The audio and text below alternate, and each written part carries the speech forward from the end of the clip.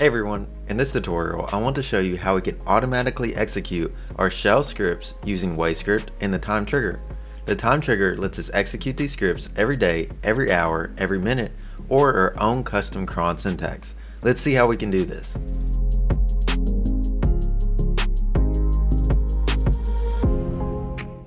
Starting out, we'll go to wayscript.com and we'll create a new script, and then we'll click on create. And what this will do is give us access to the editor where we can put in our own logic and use their modules to build this application very quickly. All we need to do to begin automating the execution of our function, which is this tree right here under main, is to include a time trigger. The time trigger gives us access to these over here that we can run every day, every week, every hour, 10 minutes, minute, and much more. We could even put in our own custom cron syntax if we needed something more sophisticated. For this example, I'll just run the script every hour. Now that we have this, let's say in our script that we want to pass some variable to CSV daily. We'll just create some variable by using the datetime module, and this will give us access to this variable of datetime, and then we'll use that shell script.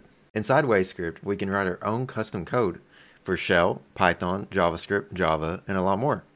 We can do that by pulling in the respective module and then clicking Open Editor. Here, we're given access to the editor and also our file system over here.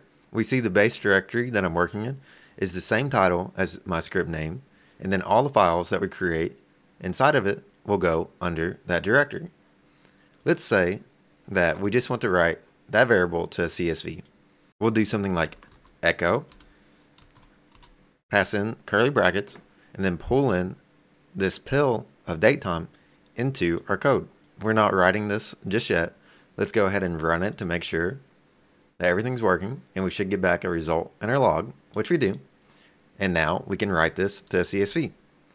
Since we don't have a CSV in our directory, we can just call this whatever we want without overriding anything, and then we'll say run. What this will do is create example.csv for us. Once that runs, we see that we now have example.csv over here in our file manager, and we can click on it, open it up, and we see that we've input that variable into it. You could imagine that this variable needed some processing, which you could do all inside this one shell script. I'll just keep it simple in this tutorial though and show you just how to write it. Then what we can do is, if we want to use that later on in our script, we can read it in as a CSV. We can set up the read and then select that file from our file manager. What this will do is give us access to these variables that we can use throughout the rest of our script. This is cool, but what can we do with these files once we write them inside the file manager?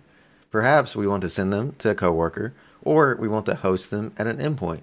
Let's host this one at an endpoint. We can do that by using another function by clicking Add Function up here in the top left, and that gives us another function that we can add modules to.